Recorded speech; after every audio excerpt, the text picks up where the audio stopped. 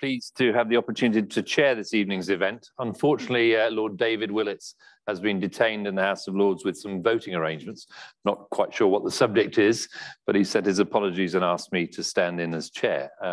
I'm the Chief Scientific Advisor at the Department for International Trade. I've had many years in telecommunications before joining government, including many visits to China. So I was asked whether I would possibly chair this evening's event. I'm also a fellow of the Royal Academy of Engineering and actively involved with the Innovate UK Council, of which more will be said later. So welcome. It's great that we can talk about this particular subject here today, particularly around this collaboration that could exist between the UK and China. Do we grow it? Do we let it develop? How do we handle it from an international point of view? But there are already a huge number of collaborations which are associated with UK-China research collaboration. And what we can see today is the development is spanning many fields and many disciplines, not just in engineering, but in life sciences, in food security and climate change.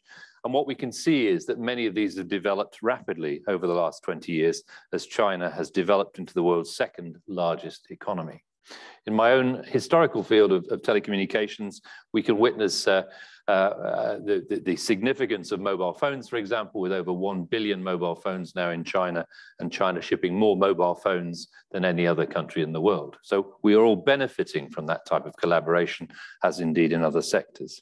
So it's clear there are many opportunities for advancing science, particularly to address key challenges. Also opportunities to address the scale challenges that may be existing globally, whether through innovation and wealth creation in areas such as climate change and food security. On the other hand, concerns are sometimes expressed about R&D collaboration with China for a number of different reasons, and we'll touch on some of those this evening. So in this event, we want to look at the opportunities going forward for R&D collaboration in the future and how we can develop these in the best interests of both the UK and indeed China. So we will have 4 speakers in a row. Each of the speakers will be taking questions at the end of the presentations. Particularly, we will have some people online via Zoom, so I may call on my great assistant, Gavin Costigan, to help me a little bit with some of those online questions coming in. And for those of you who are following us on Zoom tonight, if you want to make and ask a question, you need to use the Q&A function, please. Let me stress that, the Q&A function, not the chat function. And to do this, you simply click on the Q&A button at the bottom of your Zoom screen, type your question and press enter. And if Gavin is willing, he might volunteer that question to the speakers this evening. So you can do this at any time. There is no need to wait for the Q&A to start formally. You can also comment on other people's questions and also upvote them with the Zoom system. When we get to the Q&A session, we'll ask the questions with the most votes, as well as with Gavin's discretion. Finally, if any of you want to tweet about the event, do use the hashtag FST_UK_China. And that way we'll get more attention for these FST events, as well as the subject itself. Let me move on to the first speaker. We're very honored to have Minister Yang, who is the Minister and first staff member at the Embassy of China in the UK, and a position that he has held since 2021. Minister Yang has had a distinguished career at the Ministry of Foreign Affairs in China, most recently serving as Councillor and Deputy Director General in the Department of European Affairs. And before that, as Councillor and Minister Councillor in the Chinese mission to the European Union. Who better to start this evening's proceedings than Minister Yang Xiaoguang? Please welcome to the stage.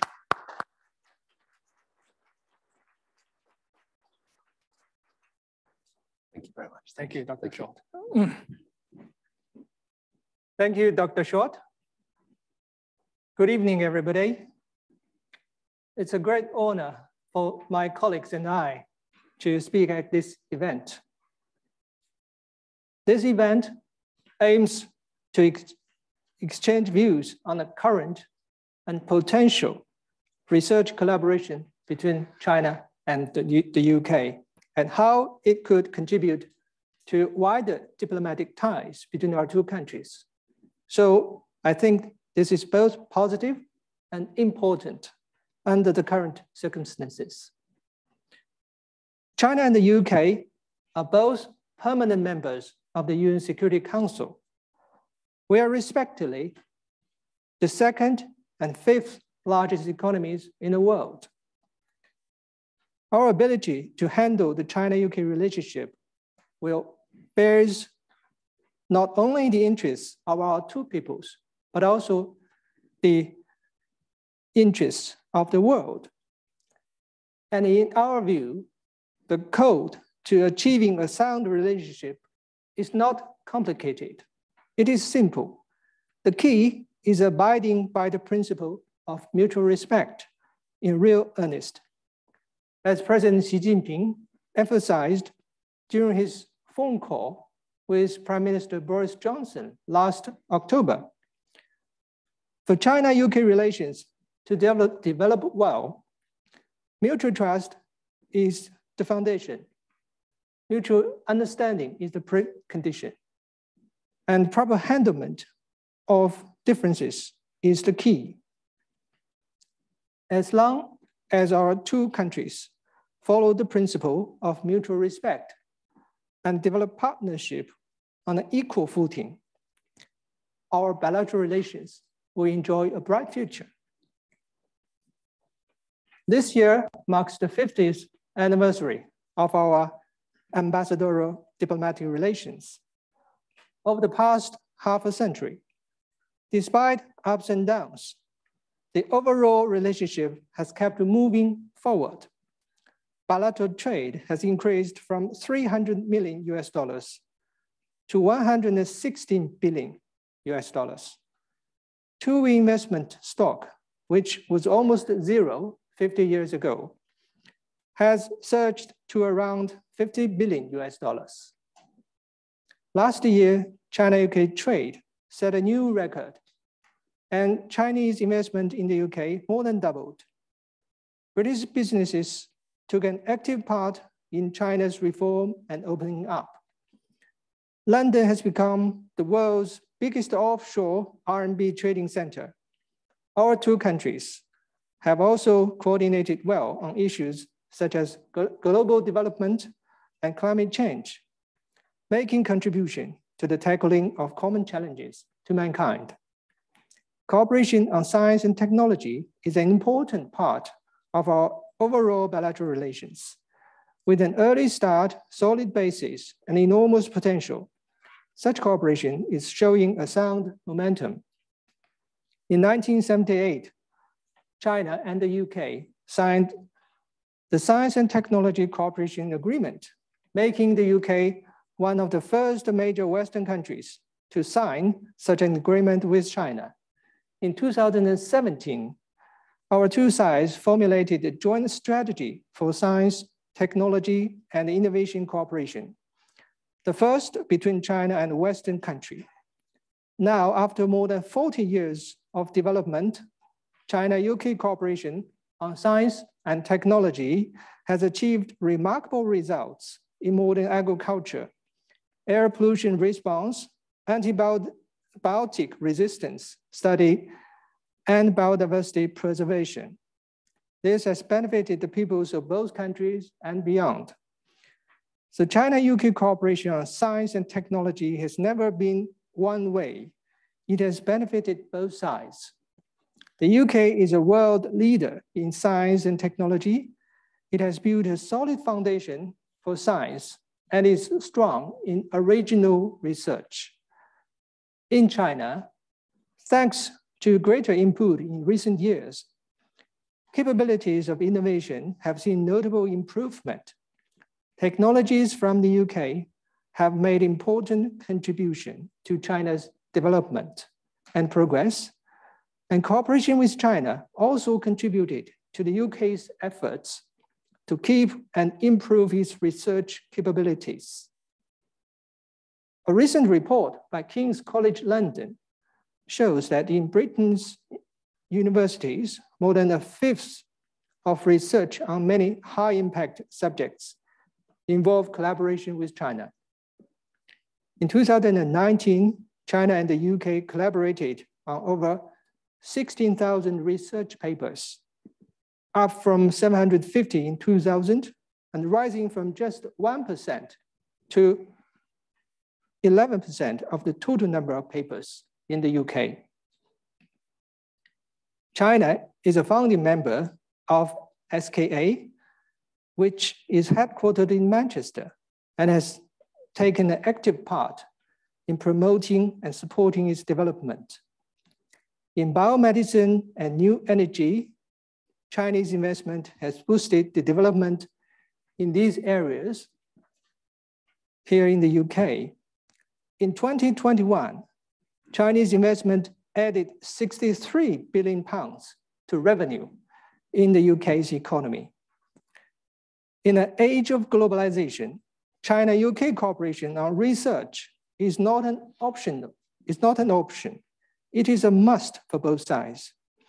No country can fare well all on its own amidst the leaps and bounds of science and technology development. International large-scale installations such as SKA, ITER, and CERN needs the concerted efforts of multiple countries.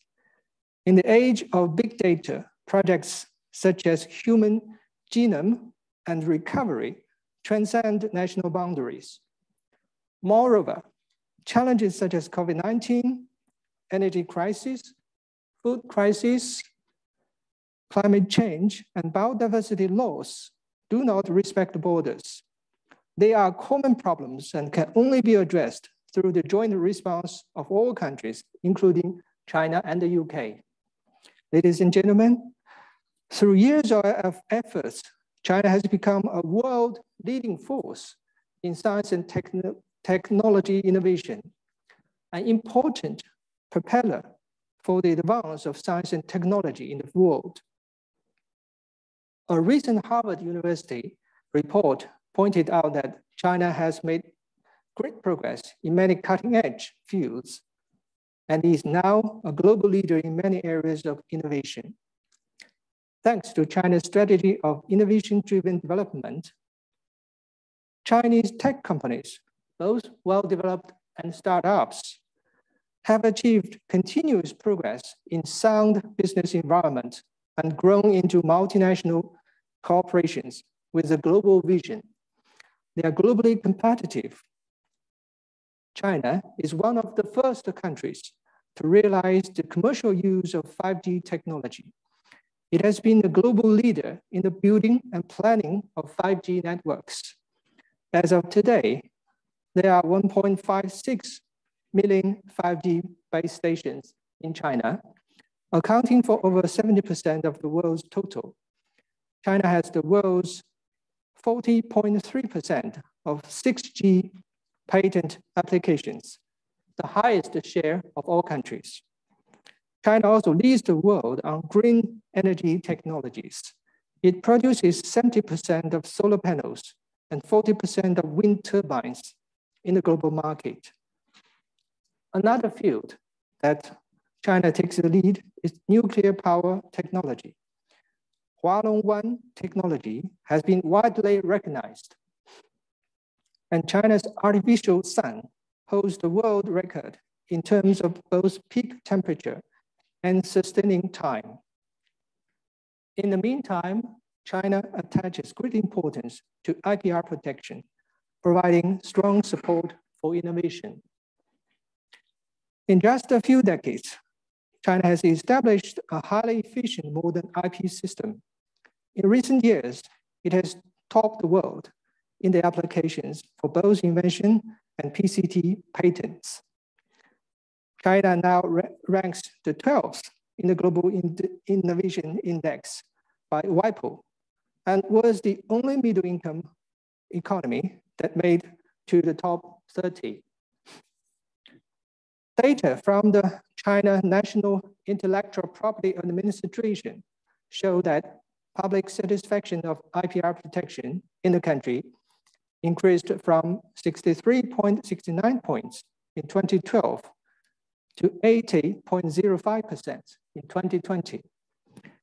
Surveys show that 69% of US business in China think that IPR protection in the country has improved, and 67% of EU business in China think that the effectiveness of China's IPR protection laws and regulations is excellent or adequate.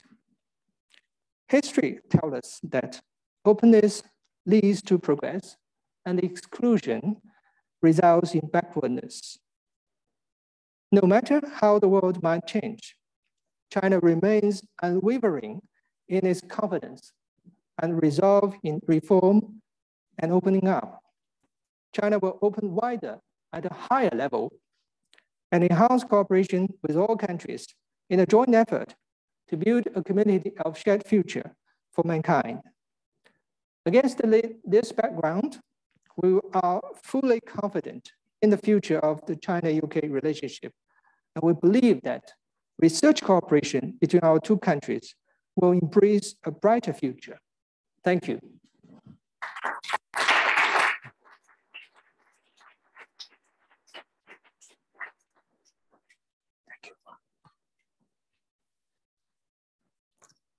Minister Yang, that was terrific. Some great examples there and some great numbers. And I'll just remind everybody, the proceedings are being recorded. So if you need a playback of everything that was said, it's also available in recording to listen to some of those stunning numbers and the scale.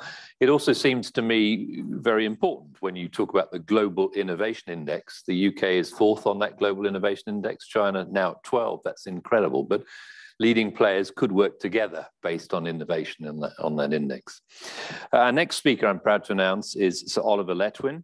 Sir Oliver Letwin served as an MP from 1997 and in the shadow cabinet for 10 years and in government from 2010 to 2016. And through this role, he was an architect of the coalition and a senior minister for 6 years, serving as Minister for Government Policy and Chancellor of the Duchy of Lancaster. He chaired the Home Affairs Committee and a range of other cabinet committees, acting as Minister for National Resilience and was a member of the National Security Council.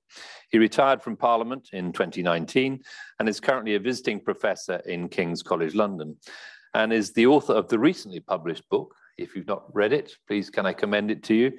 China versus America, a warning. Maybe Sir Oliver Letwin would say a few words about that. Thank you very much.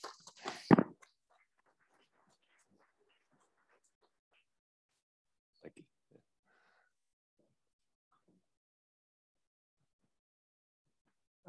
Thank you very much. I'm delighted to be here and to follow Minister Yang in his talk. I've been asked to talk about the context within which the question of UK-China R&D collaboration now arises. That's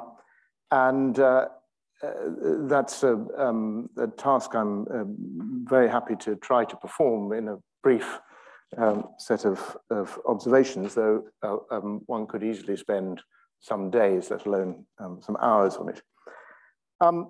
So I was thinking about how to crystallize this into 10 minutes, this vast area. And I want to make really 3 points and then to draw out the implication of those 3 points. The first point is that in contrast to some other periods of global history, we are in a period in which geoeconomics is unmistakably driving geopolitics. That isn't to say that there are no actors that are interested in geopolitics for its own sake. This very day I have been sanctioned by Moscow, and so I'm aware that there are players in the global scene whose interests are not primarily economic and who are still being guided by territorial ambitions and things of that sort. But by and large, in the great scheme of things, it's geoeconomics which is driving geopolitics today rather than vice versa.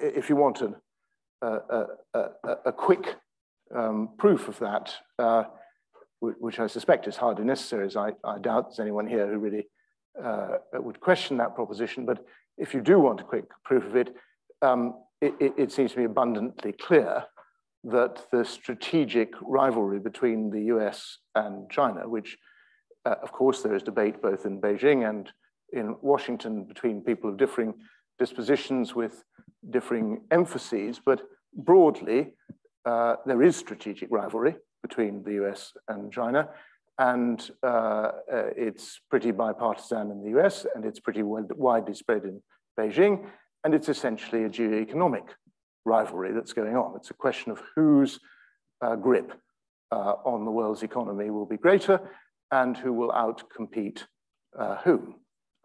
It's not the old Cold War. It's not a direct ideological strife, although there are different values in governing the two systems, certainly. But actually, that's not the root of the matter. The root of the matter is there is a geoeconomic rivalry going on. We've seen that before in world history.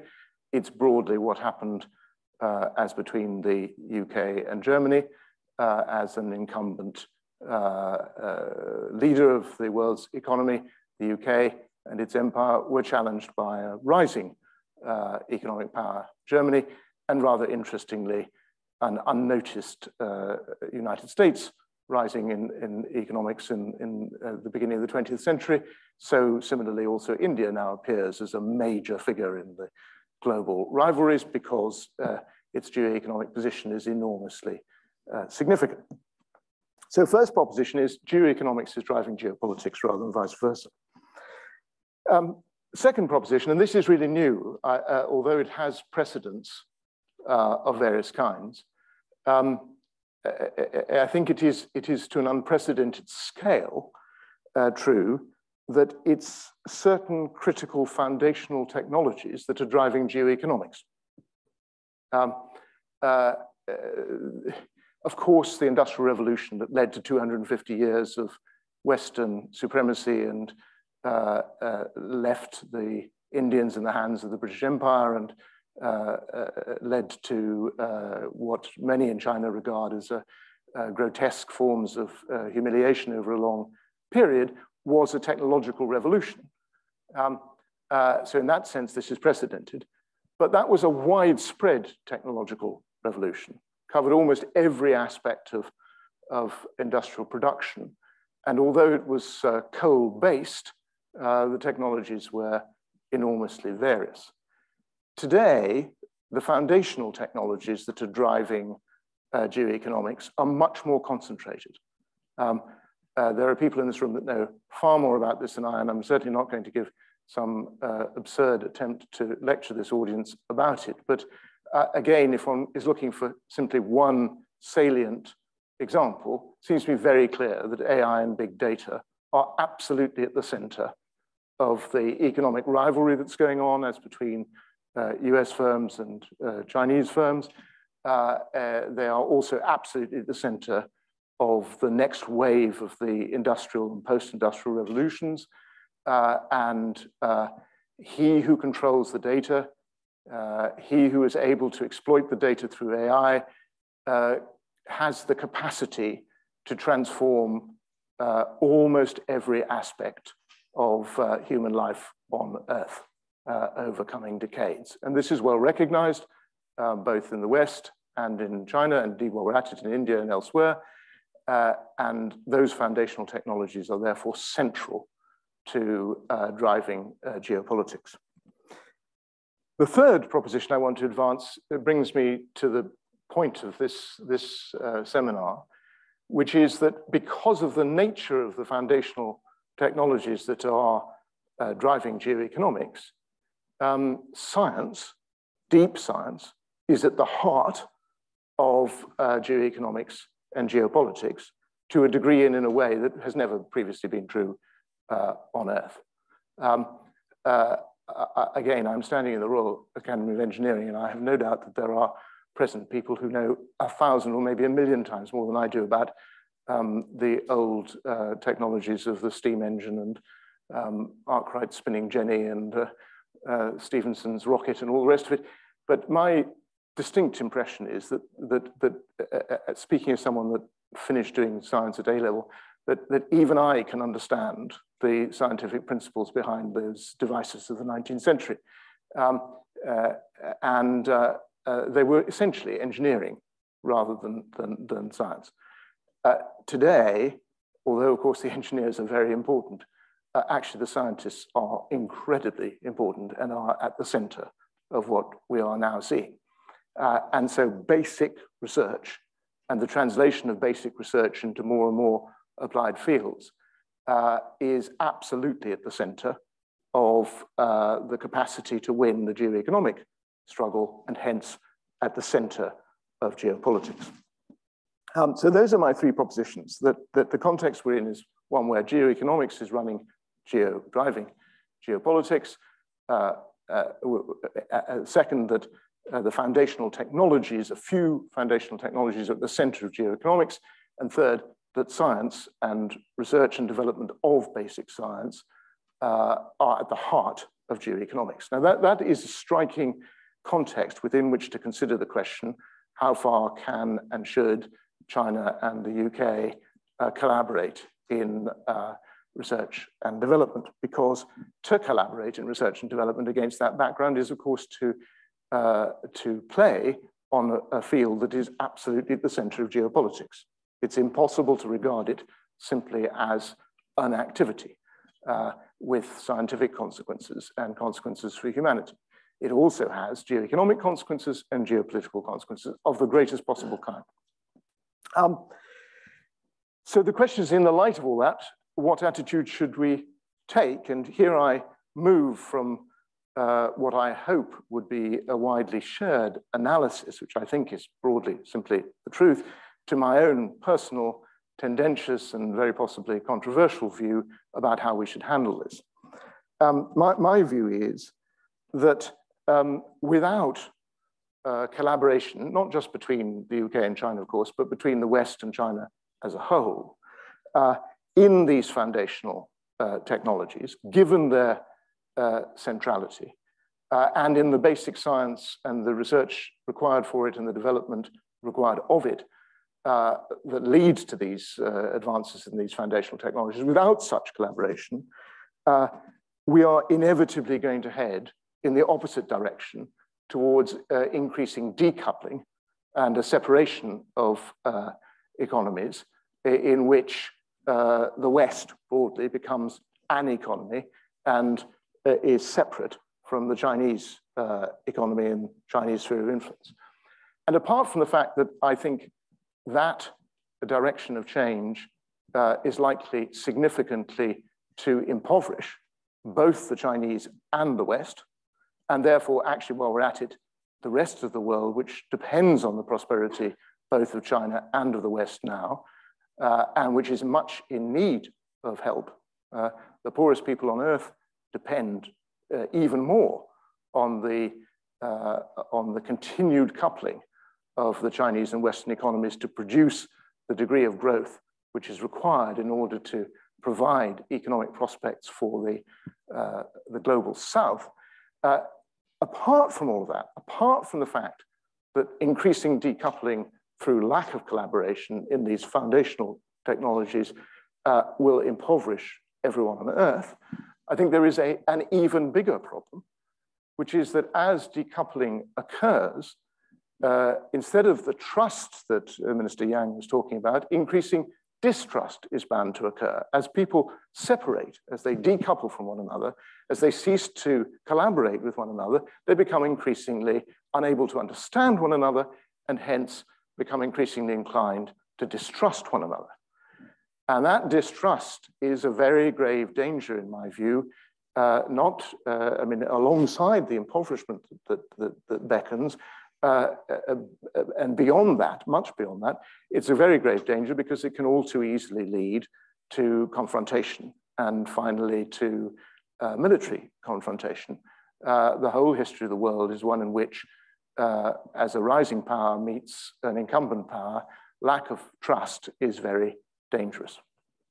So my final proposition is that the only way we stand any serious chance of managing competitive rivalries, and there will be competitive rivalries in a situation where these foundational technologies are being fought over economically and having their geopolitical effects, the only way we stand a chance of managing that geoeconomic and geopolitical competition is to ensure that there continues to be a large and growing amount of organized and sophisticated collaboration, in which, however, each side needs to be operating with their eyes open, conscious of the likelihood that the other side might want to take advantage, and being therefore realistic and grown up about the needs for protection of various kinds, and the need for each side to be resilient against the other rather than being dependent on the other. That's a very difficult balance to strike. It's not easy to collaborate in ways that nevertheless ensure that you're preserving your independence, that you are not becoming excessively dependent on the party with whom you're collaborating, and that you are sufficiently protected from IP leakage and national security leakage and so on, in order to ensure that you can continue to collaborate without excessive risk. It's not easy, but in my view, it's necessary. And I hope, therefore, that this gathering and many others like it will help to ensure that over the coming decades, instead of moving towards increasing decoupling, we move into an era of more sophisticated and eyes open collaboration and gradually build increasing trust. Thank you.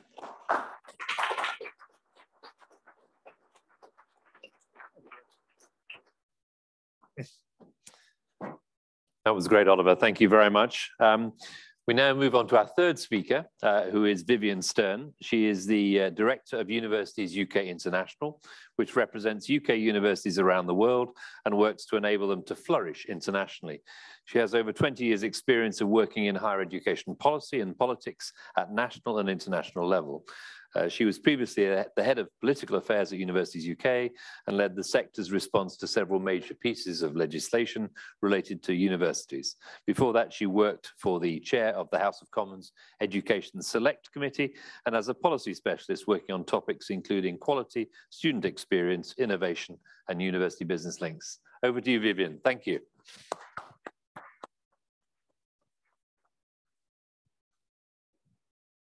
I'm sorry you got the full bio there. It's perhaps it doesn't justify quite so much, but there we go. The first thing I want to say is I really welcome the opportunity to start to bring into the open a conversation that I think we need to have as we move into the next phase of the relationship between the UK university sector and China. But I want to start in a sense with a tribute to the astonishing performance of the Chinese university and research system, because when you look at it from the perspective of the UK university sector, you look at the speed and the scale of improvement and increasing volume of production in research and the rapid improvements in performance of Chinese universities as far as we can measure that through league tables. I think there is much that the UK should take from the example being set by the long-term vision and ambition that China is displaying in the fields of higher education and research. In the UK, as we've heard, the relationship between China has become more and more important in the fields of education and research. 11% of our research output now, as we've heard, is co-produced with Chinese co-authors. We have about a third of our international students are Chinese. We teach about 61,000 students, generally in partnership with Chinese institutions in China through various forms of transnational education provision. And we are proud and fortunate to have 6,000 Chinese nationals as members of staff in the UK university sector. We're deeply intertwined, and given the rising importance of China as a system in higher education and research and in geopolitical terms, in my view, it is absolutely essential that we maintain and deepen and improve the strong foundation of relationships that we have between the UK and China. And I think it's also consistent with the general principle that I think we hold certainly in Universities UK, which is that the best research is produced when people are able to work with colleagues irrespective of where they are.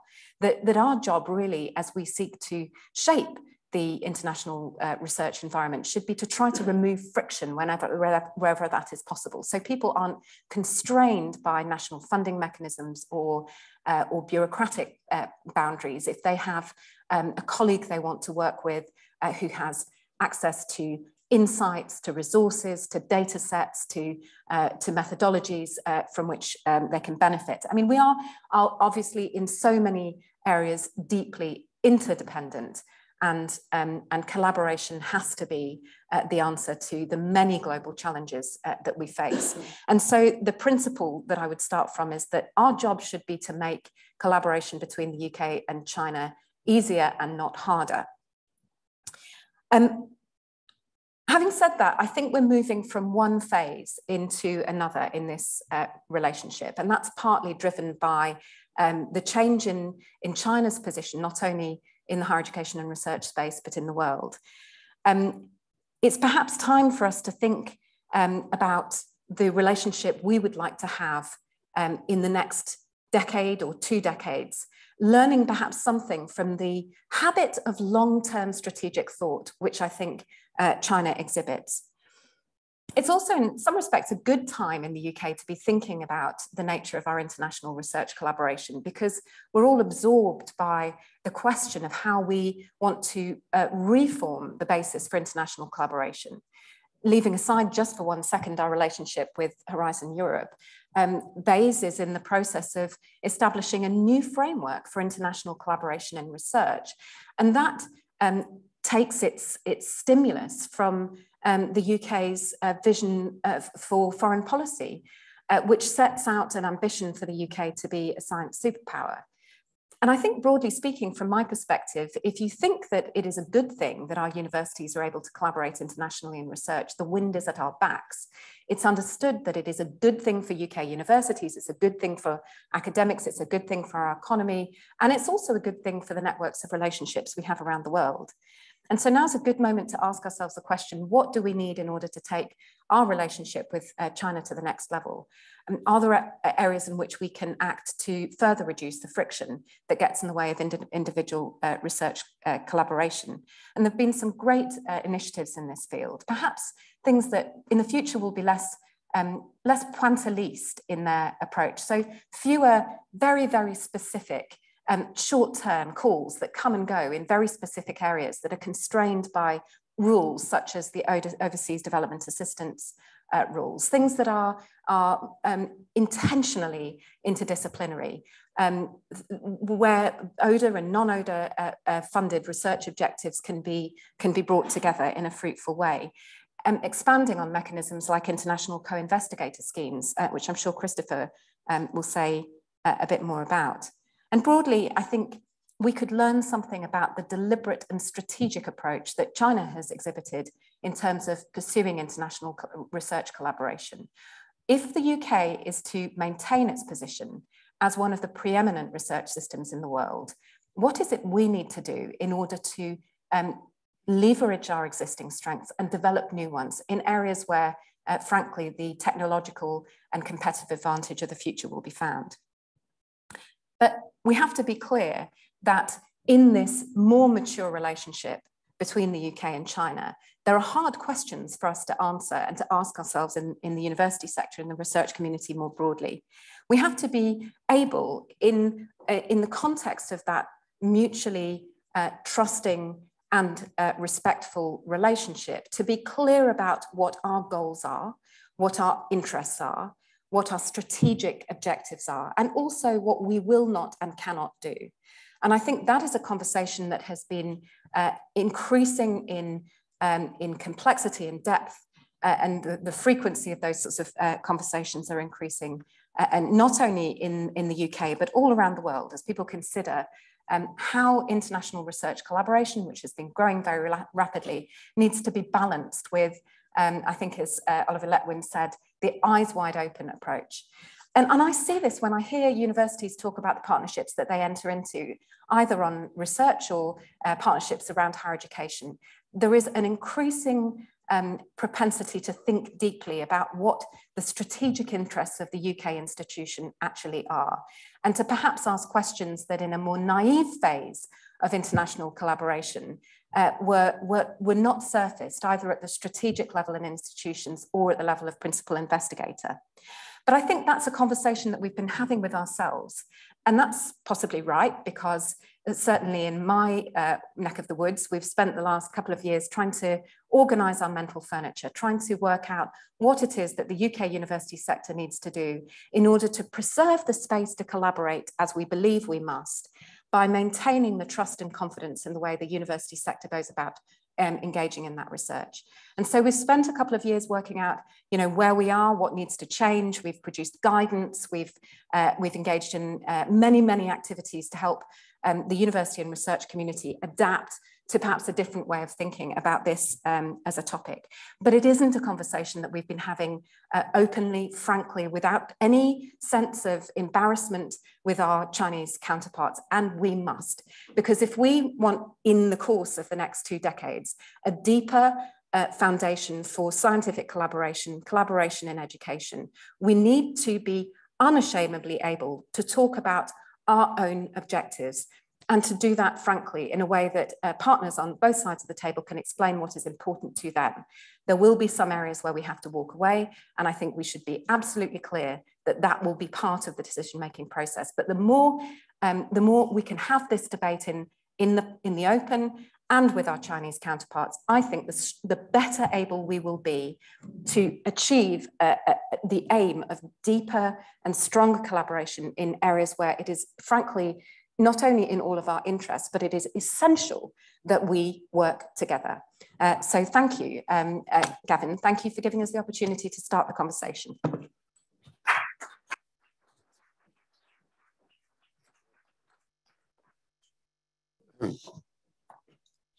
Thank you, Vivienne. To our final intervention, Professor Christopher Smith.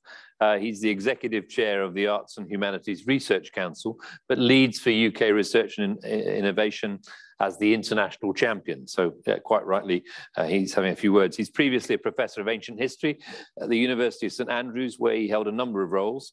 He was seconded as director of the British School at Rome, the UK's leading humanities and creative arts research institute overseas from 2009 to 2017. Please welcome Christopher Smith to say a few words. Thank you.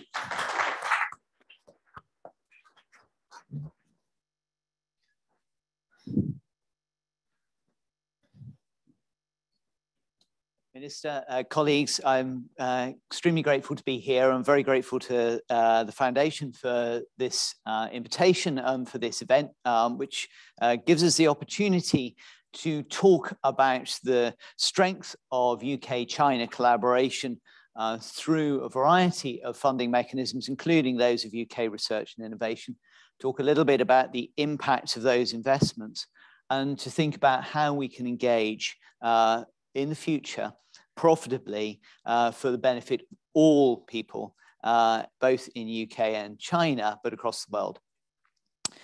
So the almost traditional nature of these bilateral or quadrilateral speeches is that we stand up and read out a list of the things that we've done, and a lot of numbers. So there are going to be some stats, which I shall go through. But I wanted each stage to try to stop and say what those statistics really mean. The first set of statistics are just the absolute strength and power of China as a research and innovation nation, but also of our capacity to work together. So China's research and innovation landscape has grown enormously over the last 40 years, second biggest spender on R&D, with a year-on-year expenditure increase averaging 11.8% over the past 5 years. Total public and private science and technology expenditures in 2020 amounted to RMB 2.43 trillion, that's 276 billion, and 2.4% of the GDP, 2.4%, rather a totemic figure. Well done. China has a large and rapidly growing research base, 2.11 million researchers, close to 25% of the world's R&D workforce. China's rising global importance mean it is more, not less important to work with China, even with the challenges that come with managing such enormous and accelerating partnerships. Even my own subject of ancient history and classics is now well represented in Chinese universities, which I'm really excited by, actually. We enjoy a strong relationship with China on science and technology that's remained resilient, and the integrated review, a critical document for UK's positioning, emphasizes and supports the position of us continuing to work closely with China.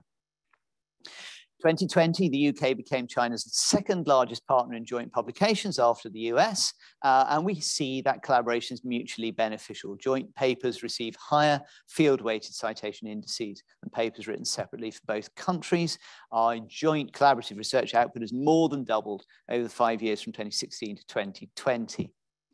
Huge numbers of papers, 9,925 papers in 2016 to 21,154 in 2020. It strike me just how long it would take any of us to actually read all those papers.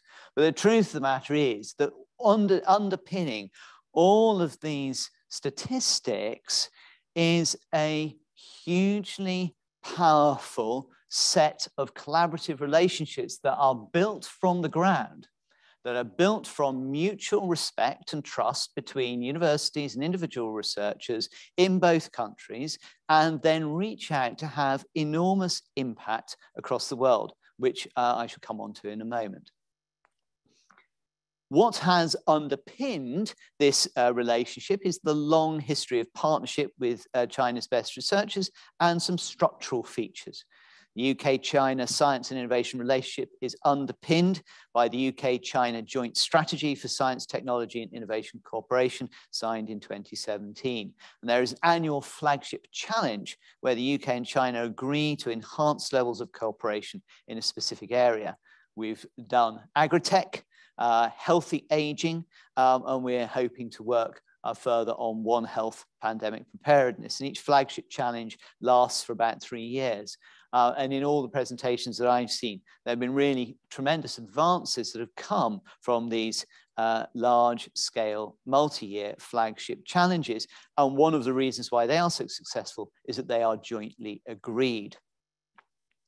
UKRI's work in China is led by an expert team based in the British Embassy in Beijing that leads relationships with China's funding agencies, facilitates the delivery of joint programs, measures the impact of UK-China collaborations, and provides a voice for UK excellence in research and innovation in the world's most dynamic R&D landscape.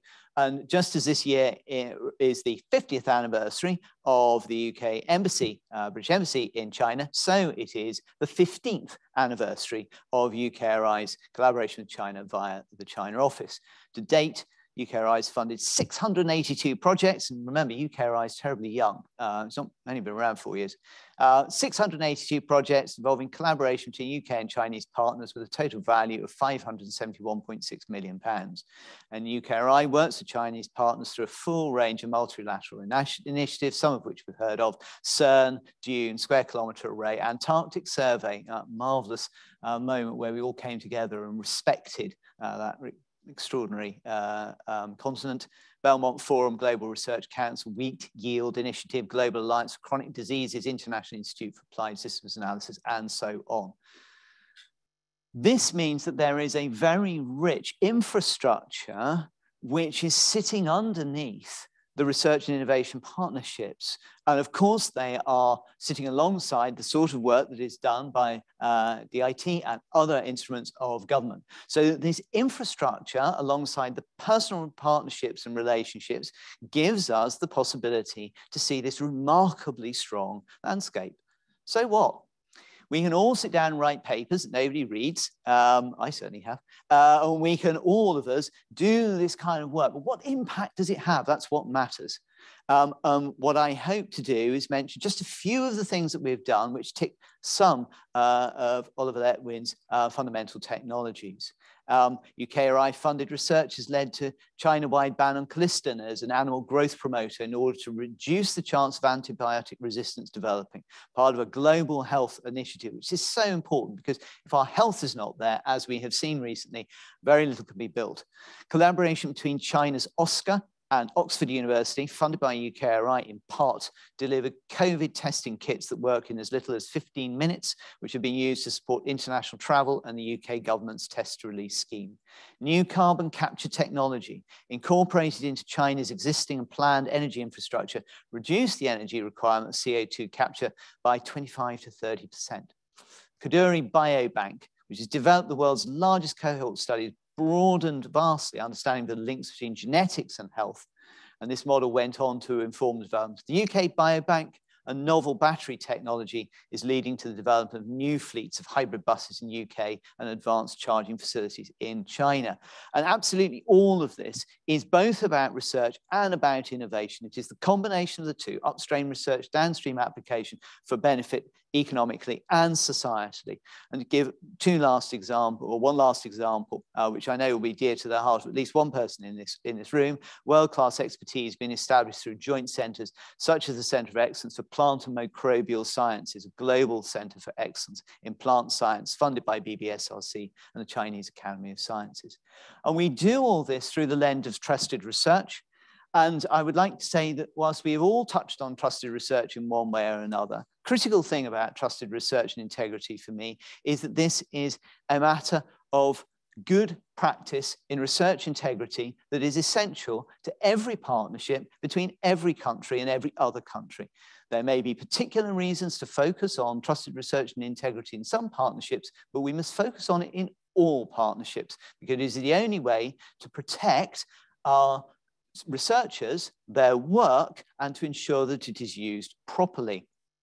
There's significant appetite for us to continue and develop these collaborations. Vivienne has mentioned some of the mechanisms which we'll bring to bear, either in an association with Horizon Europe context or a non-association with Horizon Europe. We will be looking at targeted funds, but most critically, we will be looking through this comprehensive spending review period at building fundamental research, discovery-driven research between UK and China and in multilateral relationships where we can together work on critical flagship challenges such as One Health and decarbonisation alongside other partners across the world, those in ODA countries and those in non-ODA countries, exactly as Vivienne mentioned. I'm going to finish because there's much else to say, but I just wanted to say that we talk about this all as if it's terribly new. And I fully accept that there are particular issues that Oliver Letwin has mentioned about this moment in time, which is special and significant. But we mustn't forget that the relationship between us is of long standing, and the nature of our common humanity is just immensely deep, and it is the fundamental thing on which everything is built. So I'm going to finish because by my bedside at the moment is a wonderful translation of Chinese poetry from the Tang dynasty, the second half of the first millennium AD. It is called In the Same Light. And if you read those poems by brilliant poets such as Du Fu, you're reading about exiles, people troubled by war, people losing their homes, people falling in love, people losing loved ones through illness, people finding joy in scholarship, people finding peace and tranquility in relationships with each other and looking to the future over 1,000 years ago. And here, I'm just going to bring a little peace to us all in these troubled times. This is Du Fu in his scholarly moment by a tree, contemplating the world, translated by Wong Mei and Carcanet Press's fantastic book, which I really recommend, In the Same Light. In the abbot's silent courtyard, the colour of moss leads one deeper into the bamboo grove. Sunrise, dew, mist, nothing amiss. The green pines look twice bathed. Coming off speech and words, I come too, glad of the heart's gladness. These are emotions and relationships which are deep between us and on which we can build. And through arts, humanities, science, innovation, business, we can build a relationship which I think will make us stronger together. Thank you. Do I take a seat? Oh, I'm sorry. Could our speakers come up for our panel, please, if you wouldn't mind joining me?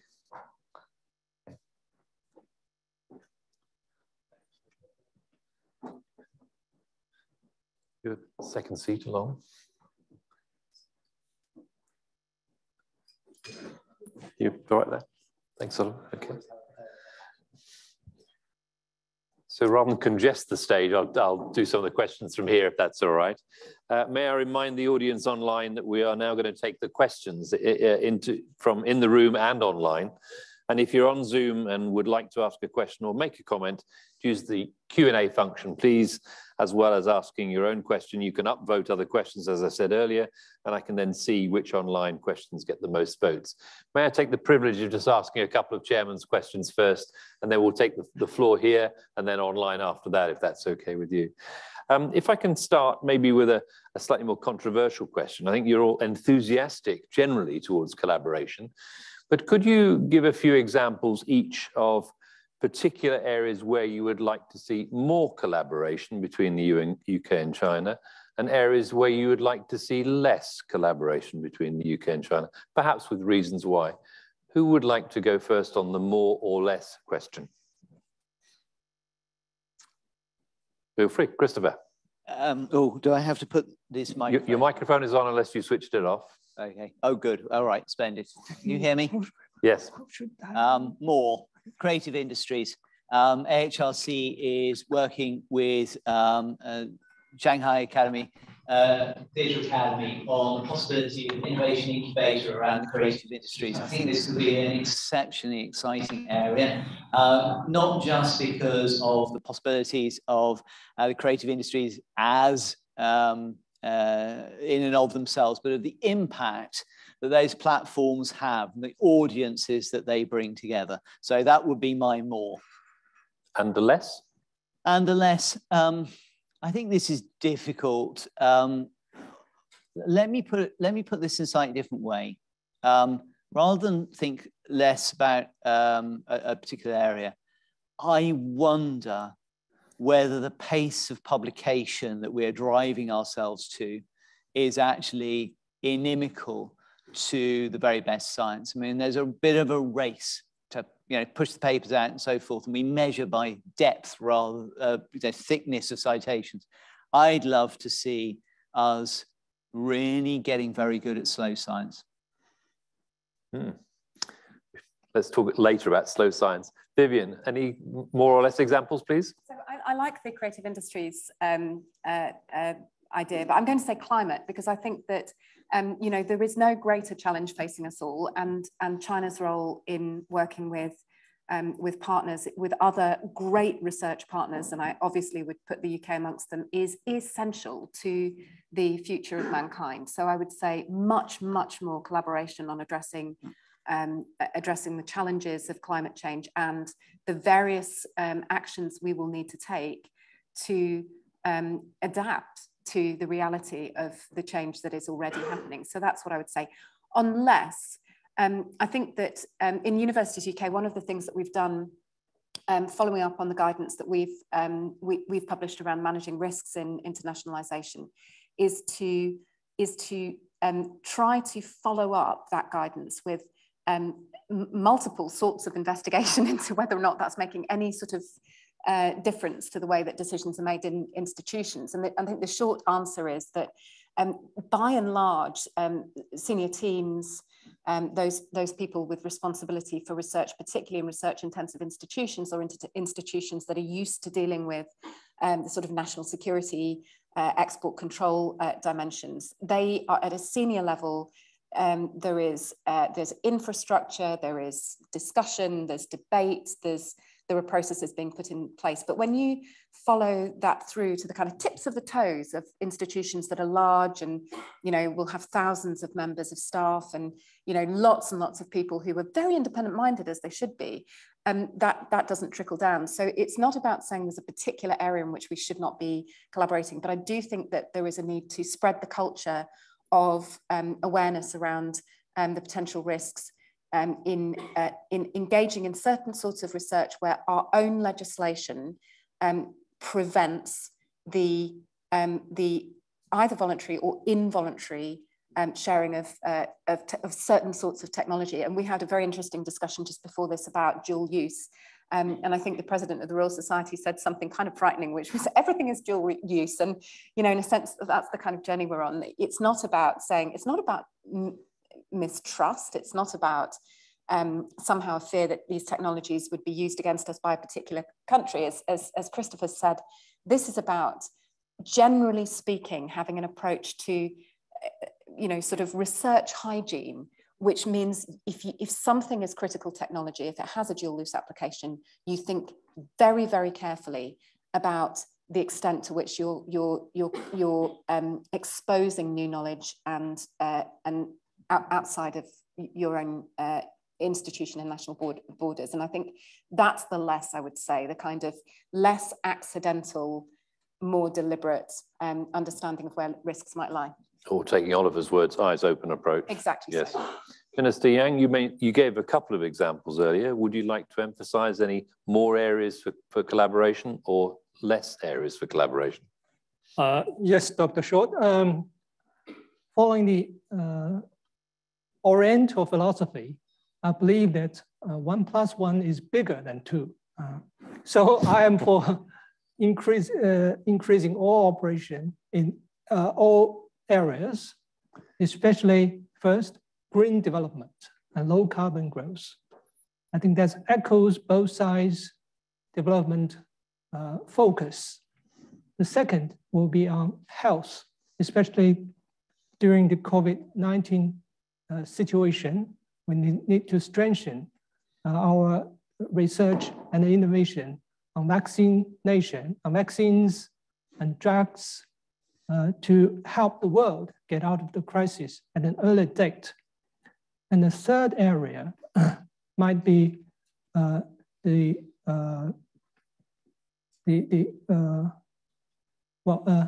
artificial intelligence, or AI. I think this represents the future. And China is quite advanced in this field. And I learned from my colleagues that Britain is also has its unique advantage in this field. So I believe that we can work together to ensure that AI can be properly used to improve our lives and to ensure that everybody benefits from this sector. So I don't think we need to reduce any cooperation in certain area. I think that's up to the market to decide. Thank you. Thank you very much. I think clearly we need to look at some of the enablers for some of those areas, like AI and data sharing, for example. How does that work internationally? Are there standards in that area or consensus in that area? Oliver, would you like to add your views on more or less? Well, when I was teaching at Cambridge, I used to tell my students that the last thing they should do is accept the implication of an examination question. And so I'm not going to accept the implication that there one wave one's hand and increase this and decrease that. I want to give an example of what I think is the right sort of balance. I'm associated with a wonderful institution that we've created in the UK called the Faraday Institution, which some people in the room may be aware of, some people perhaps watching aware of, which is designed to fund and monitor and encourage fundamental research in battery science, but then also to find ways of carrying that into development and commerce to the advantage of UK industry, create a UK battery manufacturing industry, and hence to sustain a UK car industry in the future. And I think what we see very clearly is that there's a right attitude and a wrong attitude to collaboration, not just with China, though China is a very major player in the battery sphere, but actually with any other country. The right attitude is working out where the two sides have each access to some technology or IP which is critical, and where 1 + 1 equals more than 2 in Minister Yang's phrase. The wrong approach is assuming that it's fine once you've cracked the research problem if the manufacturing then goes off to the other party. It isn't fine at all. We're not spending UK public funds to create factories and jobs in China or anywhere else. We want them in the UK. And so the right attitude is to enter into productive collaboration where both sides have something to offer and the sum of the parts is greater, the whole is greater than the sum of the parts, but to ensure that it's greater, not just for one side or for the other side, but that each side wins and there is actual economic beneficial effect in both places. If we get that, strike that balance right, then we can collaborate across wide terrains, and there'll be some things we do and some things we don't do because of applying that balance. That's great. Thanks, Robert. Now, there's a chance to pose some questions from the floor, and the microphone's coming forward. I'll take the first one down the front, and then maybe we'll take somebody down the back. So I think it's Bernard Freeman, former CSA, the Home Office.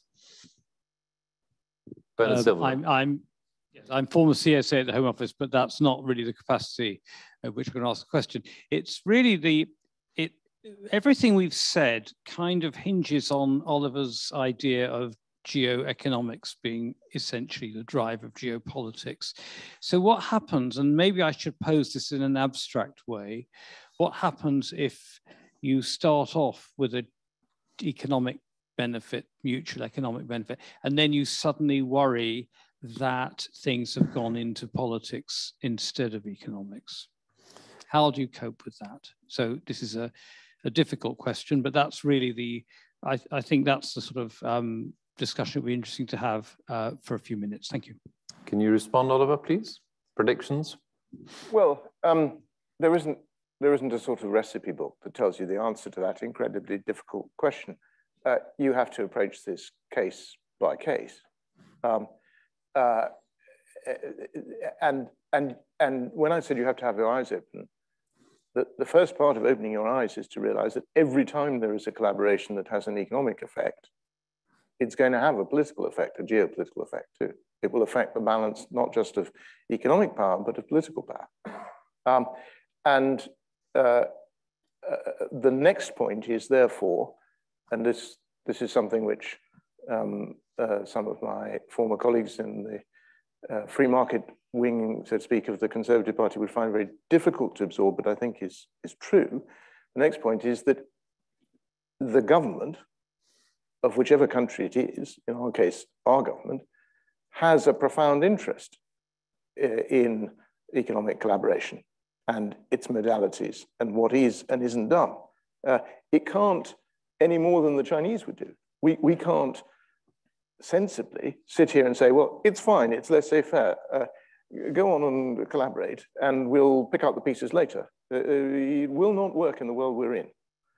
In the world we're in, Apple and Google and Intel and Huawei and all the other large corporations at the center of foundational technologies are national champions. And ARM, to take a case, is a very, very important British firm. And it's supported by and connected with a very large amount of extremely impressive science. But it's, the government of the UK cannot sit there and just watch ARM and British universities and so on collaborate with whomever it might be. It has to concern itself with the question, at what point does economic collaboration and scientific collaboration, research and development collaboration turn into a basis for the other guy out competing you? It has to apply the balance I was talking about. And if that balancing act is seriously engaged in, if government develops the capacity to involve itself in these things in an intelligent way so that it doesn't balk really productive research, the point that Vivienne was making, but does actually invigilate, then it will be doing exactly what the Chinese are very good at doing. They encourage their firms to cooperate, but they also pay an enormous amount of governmental attention to how they're doing it, and they are seeking national advantage.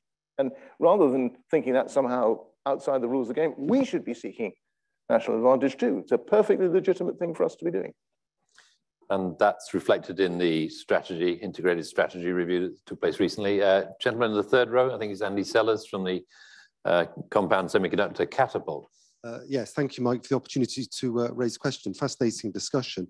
I was reflecting on the honest conversation and the eyes wide open perspective about sort of defending our own interests when we're entering into these agreements. And I just wondered what the panel's thoughts were. Does the UK need a specific bespoke UK-China agreement in this area of collaboration, or is it a more generic UK anybody agreement? Are the rules the same with whoever we engage with, or do we need to tailor them to sort of individual collaborations? Maybe we should talk about that from a mechanisms point of view. Do you want to go first, Vivienne, and then maybe Minister Yang to follow? I would absolutely strongly advocate an agnostic approach to this. And the reason for that is that I think we have a terrible tendency to miss the really significant risk because we're over-focused on something that suddenly there's a bit of, I mean, forgive me for saying so, a bit of political hysteria around. I just would hold up Russia as an example. You know, I spent 2 years, frankly, being told that we should be much more careful about collaborating with China, you know, right about until Russia invaded Ukraine, at which point everybody, you know, 2 weeks before that, I was in Moscow on a delegation organised by the British Embassy, which was very keen to, and the wind changed pretty fast, I can tell you. So I think that the point isn't about mistrust of a particular country. It isn't about, and I actually think, and I would like to take this opportunity to say, those of us in the academic and research community have a duty to call out a rising tide of xenophobia. I mean, I know that in every university, you know, academic staff and students who are ethnically Chinese or may just be from another part of Asia have been subject to racist abuse. And we have to be absolutely clear that that's not something that we're going to turn a blind eye to or condone or not regard as racism, which is of course what it is. But the other point is, this has got to be part of the culture of entering into partnerships. And if you live in my world, you know, the risks are really different depending where you're developing collaborations. But in transnational education, I could probably name you 50 countries where you'd have to have a big hard think about entering into a T&E partnership. So actor agnostic. And you might want tripartite or quadripartite or multi-level collaboration as well. So not to be too prescriptive, but maybe mechanisms that are practical and flexible. Minister Yang, would you like to talk about mechanisms between the UK and China? Would you favour any new mechanisms? Well, I should say that we respect the British choice. If you ask me the other way around, whether China should establish a mechanism of cooperation with other countries, I think no. I think no. In our view, such a cooperation should be universal and should be broadly supported by the public and serve the interests of both sides. Of course, every country has the right to seek its own interest, but during this cooperation process, we also need to pay attention to the concern of the other side. That's the advantage of further cooperation. And I would strongly argue that China will not be a threat to the UK. We are not geopolitical rivals. I think we are highly complementary in economic and trade, and also in research and innovation. I think we still need to strengthen our mutual understanding, especially for China as a civilization of 5,000 years of history. And we are trying to understand Britain and other English-speaking countries at our utmost. We learned English from our baby, as a baby. So we are told to be a Roman while we are in Rome. So I think in this sense, in the 21st century, unavoidably, China will be a huge opportunity for cooperation to many countries, including the UK. So I would encourage everyone to seize the opportunity, and we should refrain from a kind of a decoupling or cold war mentality. And I believe that cooperation will bring more benefits. So I would say that we should not link countries into different categories. Thank you. Thank you very much. So a couple more questions from the floor. Gentleman in the second row, the microphone's right behind you, sir. Please indicate where you're from. Thank you very much. My name's David Law. I work at Keele University, and my job there is to develop partnerships, particularly with Chinese universities. I'd like to follow up on what Minister Yang has just said about how much effort goes into understanding English-speaking countries on the China side, and to contrast this with the ignorance that there still is in British universities about China. And if any colleague wants to reference this, go to the recently published pamphlet by the Higher Education Policy Institute. It's a very intelligent, long pamphlet about the failure of British academics really to understand, as well as they should do, China side. That's not to criticize those who work hard on that. It's to say that we produce very few graduates in this country by comparison with China who really understand China, and we need to do more. So my question is to my British colleagues on the panel, what can we do? What can we do to understand China better?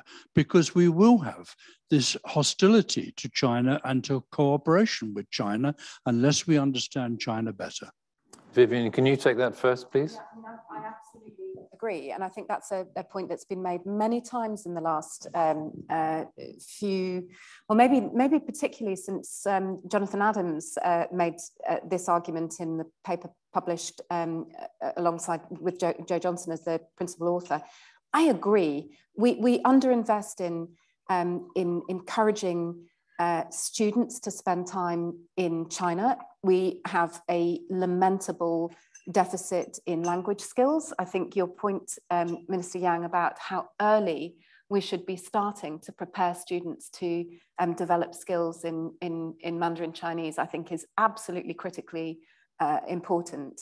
But also in research careers, we don't, it's striking to me how little emphasis we place on research mobility from the UK, particularly at early career stage. And I think I spoke earlier about having a sort of more strategic and long-term approach. I think from infancy through to early career research levels, we should be thinking about how we prepare people to participate in education and research in China. Because I agree, I think it's a woeful deficit at the moment. Christopher, would you like to add a little bit more? I agree with all of that. So I'm trying to think of something to say in addition rather than just say yes. I'm delighted that my university, St Andrews, has opened a Department of Chinese. I think it's a really good step forward. I think we talk a lot about the decline of modern languages, but we often, when we do talk about that, we talk about it against a very limited basket of languages. And I think that we perhaps should think a little bit harder about what our modern languages portfolio should look like across universities. I'm really pleased that last week I attended with Vivienne a consortium of UK universities with overseas campuses, which will include China campuses, some of which are developing research in really interesting ways, as well as student recruitment and mobility. So I think that's really exciting to actually see research grow in those hubs so that they can actually support mobility. I think I agree about the importance of mobility and permeability of our systems. I think the only thing that I would say on that is that given all of our concerns about climate and so on and so forth, given what we've just gone through, we should be taking more advantage of the possibility of doing more virtual work together. That never, and I've lived abroad and immensely benefited from it, and it's no substitute. But I do think that there are opportunities at the moment for us to just think really hard about what we can do virtually and how we can build from those relatively low cost engagements to something deeper at different stages of careers. And so that might be something that we could all do quite quickly. Should we consider more fellowships or talent exchanges of some sort? Absolutely. Sandwich degrees, part-time study somewhere else? absolutely, I think we should be building that more into doctoral training grants, into early career grants, into the way that UKRI is looking at collaborative PhDs, joint supervision, etc., etc. I think that's all right. I think there's an interesting balance mix between the country agnostic and the country specific that we might want to focus on. And I also think, just a small plug, British Council, how much the British Council has done over many, many, many years. And really, we should be thinking very, very hard about the importance of the British Council, BBC as well. These kind of organisations have done so much to support that engagement, which we overlook and undermine far too frequently, in my opinion. So it sounds like we've got a lot to build on. I'd like to take another one or two more questions, then move to the online. So gentlemen in the second row along. I think it's Peter Marsh there. Yes. Thank you. It's Peter Marsh of Made Here Now, which is a manufacturing website. We've heard a lot, of course, about how important this sort of collaboration is, and I've no doubt that's true. We've also just heard a lot of British academics aren't really very good at collaborating with Chinese because they don't know anything about it, or words to that effect, and you've agreed. I know myself of a number of British companies which really have struggled with when they're trying to collaborate with people in China for cultural reasons as much as anything.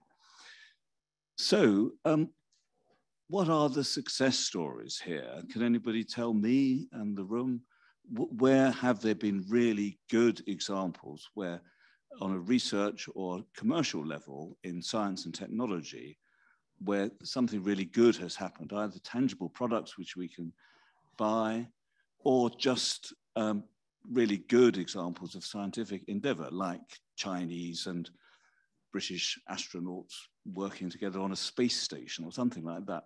Anybody got any success stories?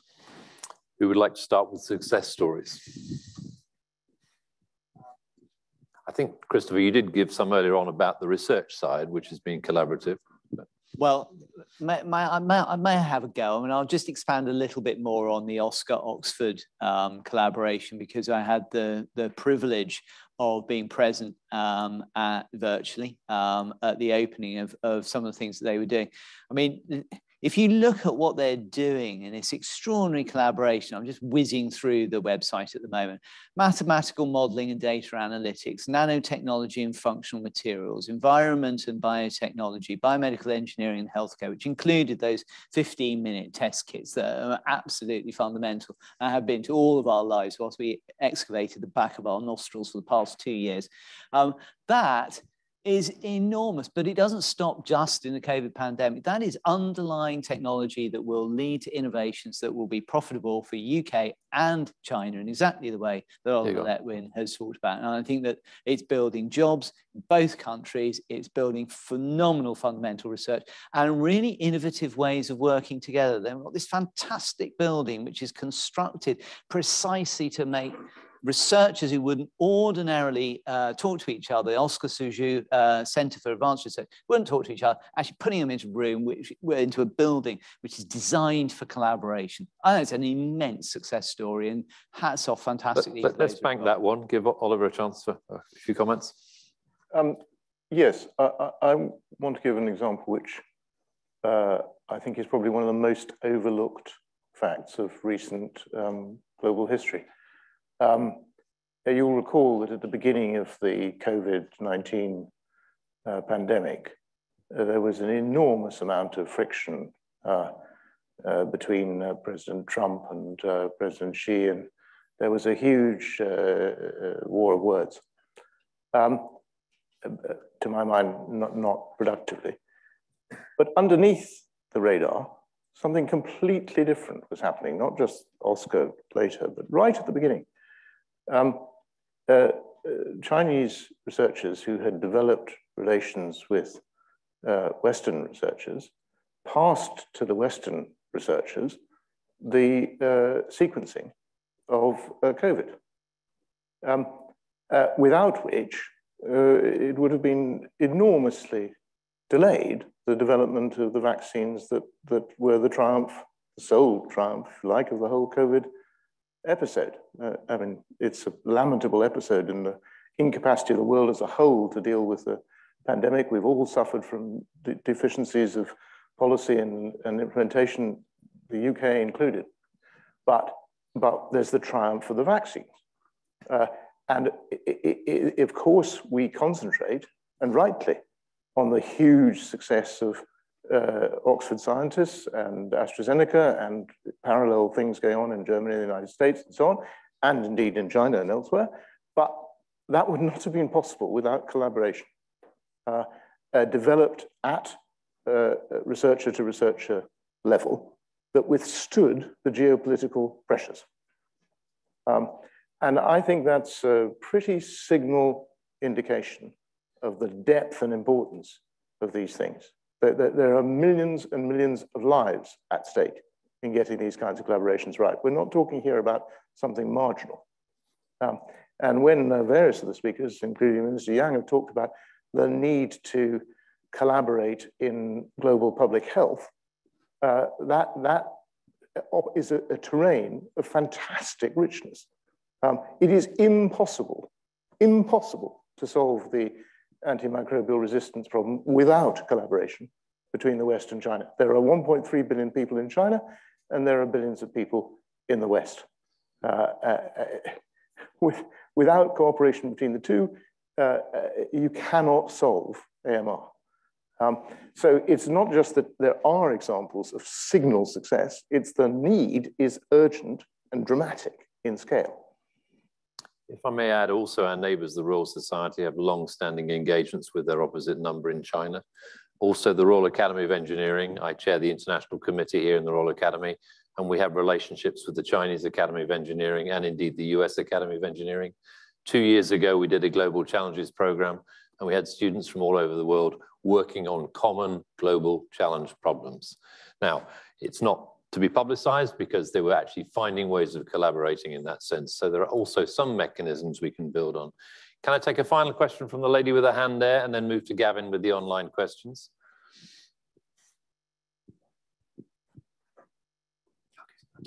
Hi, thank you, Dr. Karen Salt, UKRI. I wanted to actually ask the question that you've circled back to with the panelists, but actually to prompt and provoke us to actually think about how we might actually share these types of partnerships and the types of knowledge and the deep strategic thinking. It's great if we can point to examples of different types of things in different fields. We've also talked much more tonight about what are the different areas where collaboration can happen. But imagine if we had a network of information about these types of partnerships and collaborations, information about strategic things that worked well, and that actually could provoke not around just a product or a particular kind of area thematically, but much more generic in terms of both starting these types of partnerships, but also going back to Christopher's point, the actual underlying work that's already there and that doesn't need to be started again and invested in again because it's already there. It might need to be nurtured or strategically invested in different ways. So I appreciate Peter's question about can we point towards a particular type of thing that works, but I would like to call for that sort of more collective understanding and knowledge and strategic gathering, because I think that's where we're going to get an immense amount of value as we try to scale up these types of partnerships moving forward. Can I take that as an opportunity to just see if you have any final wrap-up comments on that and on the nature of collaboration generally? Would you like to go first on that, Christopher? Time is a little bit against us now. I think we need to be hugely better at gathering data, presenting stories and analysis. And I'll put my hand up on part of UKRI. It has been one of our challenges. I think we're beginning to get on top of it. I think UKRI China office is doing some great work. The only thing I would add, to be brief, is we don't only want to celebrate our successes. We want to be able to get to a mature enough relationship where we can celebrate our good failures. and to celebrate the fact sometimes we do science together and it doesn't work out, and that's fine, that's good. And if we're that mature, then we're in a great place. And meaningful to different audiences, yeah, whether it's the public, universities or industry or other players in this space. All those stories, all those audiences. Yeah, that's great. Vivienne? I think I'm going to agree with the sort of emphasis on stories, and also own up to my sense that we have failed to tell the very, very many hundreds, possibly thousands of fantastic stories of discoveries, innovations,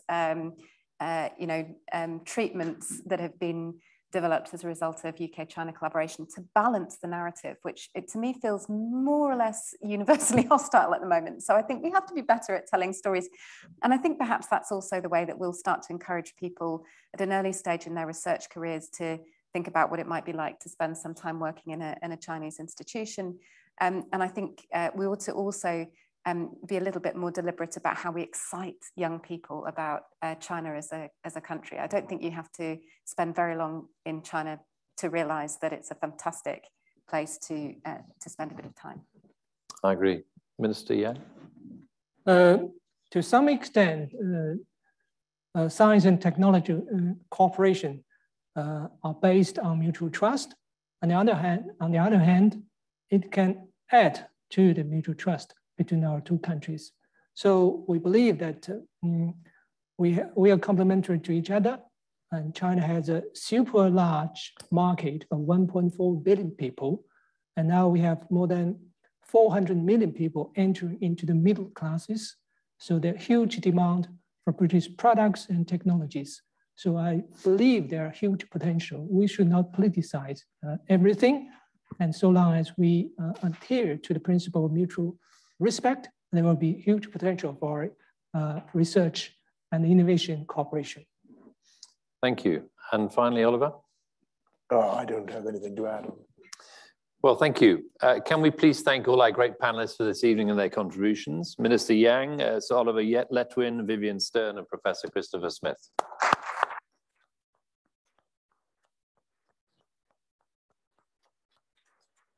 And just to let you know, there will be an email survey following this event, and we very much appreciate your feedback, the good bits, the bad bits, things that were missing, suggestions, all welcome.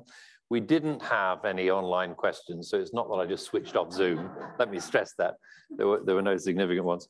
But the next meeting of the Foundation for Science and Technology is on the 18th of May, and the topic will be increasing interdisciplinarity in UK R&D. And the speakers include Professor Dame Ottoline Laser, the Chief Executive of UKRI, and the details are available on the FST website. So thank you for everybody who's joined us here today and online, all of you. There will be apparently canapes and drinks served outside. Please do networking and give us the good feedback to say what the FST can do better. And thank again all our speakers for taking part. Thank you very much.